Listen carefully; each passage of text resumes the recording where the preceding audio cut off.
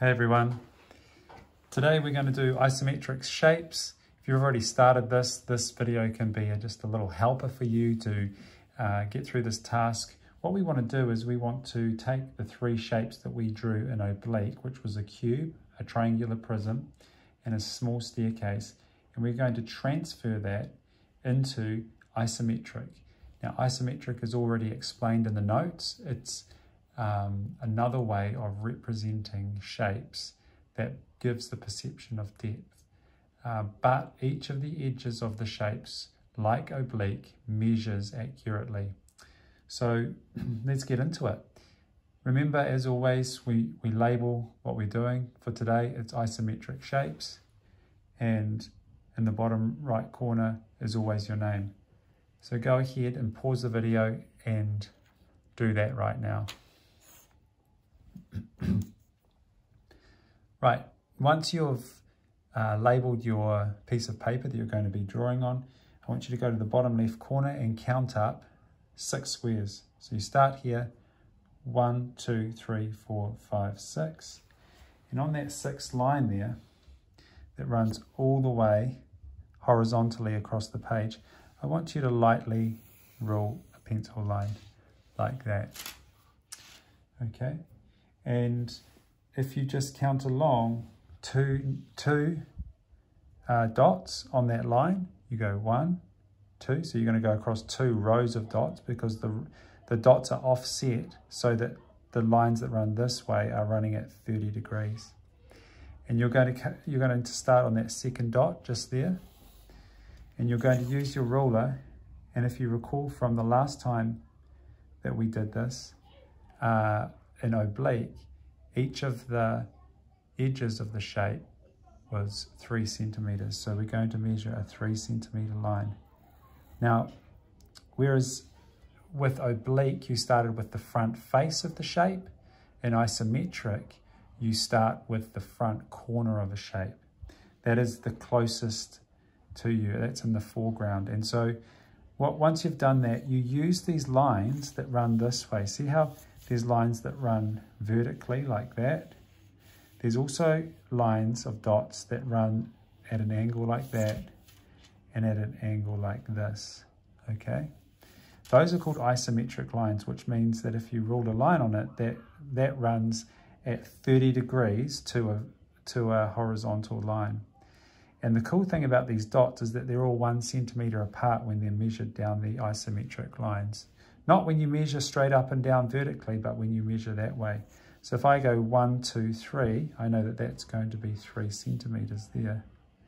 And so I'm going to mark the bottom of my cube like that, and the bottom of my cube like that. Why don't you go ahead and start your shape like that? Right, once you've done those 3 edges, you can measure up from that end 3 centimeters. So you see how I've measured up from 3 to 1, 0, so that's 3 centimeters. Measure it like that and do the same on this side. Remembering that the dots going this way are not 1 centimeter apart. It's just when we measure on those lines here. Now I can go ahead and join those together like that. And you see those 2 lines, they're parallel to the line of dots there. Then I'm going to draw another line, and it's going to go just past where I want it to go. So it's just a little bit more than 3 centimeters. And it's going to be parallel with this line here. So I'm just going to draw it very lightly and do the same over this side. Make sure your ruler is parallel with the line of dots. Okay, and that's the back half of the cube. I'll just move that across and I'll make that line a little bit bolder, like that. Okay, so that's your cube.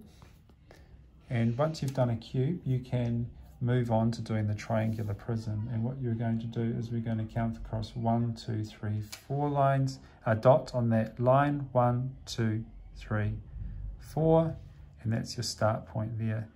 We're going to use the start corner of your triangular prism and draw a triangle, and the prism is going to go back that way. So if you remember from when we did oblique, that was 4 centimeters, the bottom of the triangle. So we go across 4 centimeters like that. Find the middle and we go up 3 centimeters. Now remember, you need to use your ruler whenever you're going to vertical. Mark the 3 centimeters up there because your triangle was 3 centimeters high. And you measure down to that corner like that. And down to the corner. So just pause there, and I want you to go ahead and draw your triangle, the front face of your shape, starting from that front corner there. Right, if you remember, the depth of your triangular prism was 4 centimeters. So go 1, 2, 3, 4 to there. We'll roll down like that. We'll do the same up here, but the problem with this here is it's not on the line of isometric dots, so we need to just rule 4 centimeters parallel to that line. So I'm going to go like this. 1, 2, 3, 4. And then join those 2 dots together. And there you have a triangular prism. So finish that off. And if you need to wind back and just have a look. Okay, now on the same line from the corner, the bottom corner there, I want you to count along 1, 2, 3, 4 dots, and just mark that dot right there like that.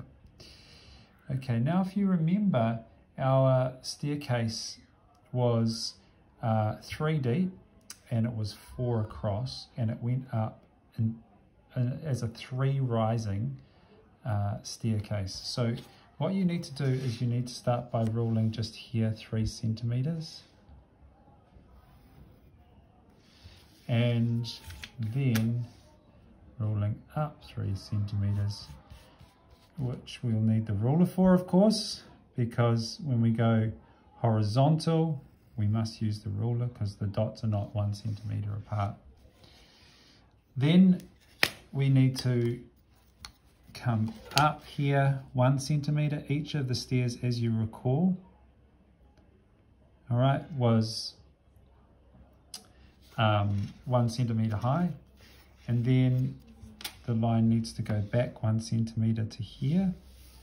So keep your ruler parallel to the line and mark the dot just there. Then it needs to go up 1 centimeter again. And then it needs to come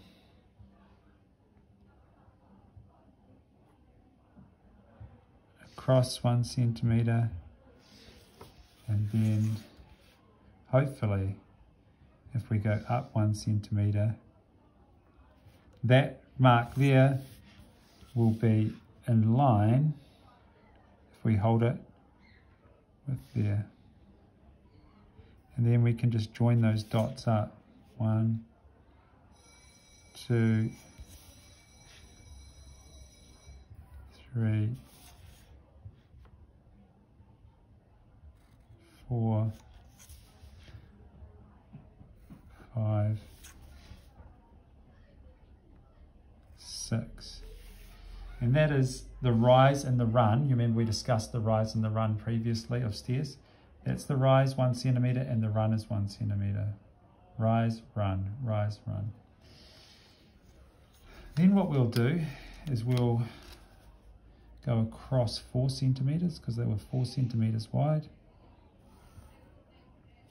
to there. Okay, then it's not a great straight. I've definitely ruled straighter lines than that in my life, so I'll just come back in again and make sure I get that bang on that mark. There we go. And so that, and then you can just go ahead and rule some faint lines across like that.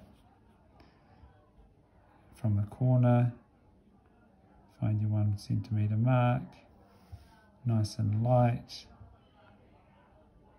1 centimeter mark.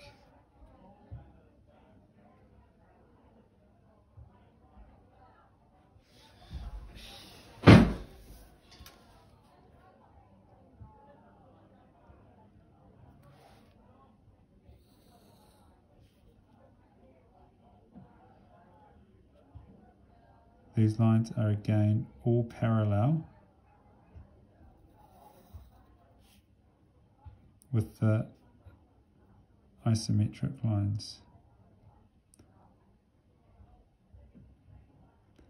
My ruler is always okay.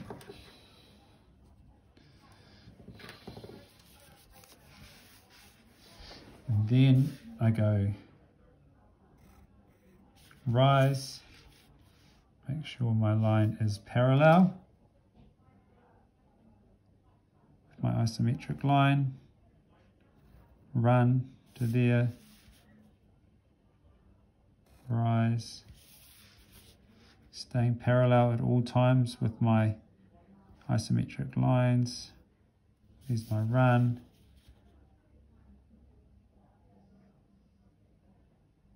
rise, and lastly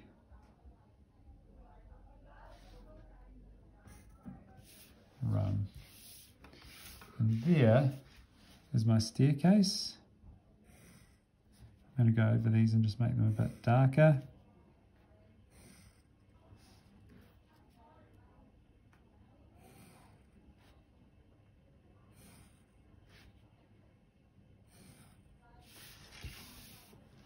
I can rub those out if I like. You don't have to. Just tidy things up a bit. And what we've done here, we've drawn an isometric cube, an isometric triangular prism, and a small isometric staircase.